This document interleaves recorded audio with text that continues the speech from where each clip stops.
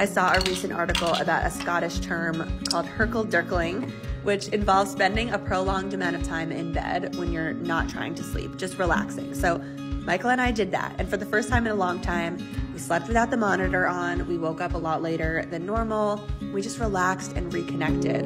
I felt so inspired to just put myself together in a way I hadn't done in a while, so I put on a cute look. We took a beach walk.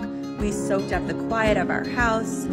We moved to this town in the summer and spent a lot of time on the beach then, but we haven't been utilizing the beach as much as we want to in winter, so it was great to get out there.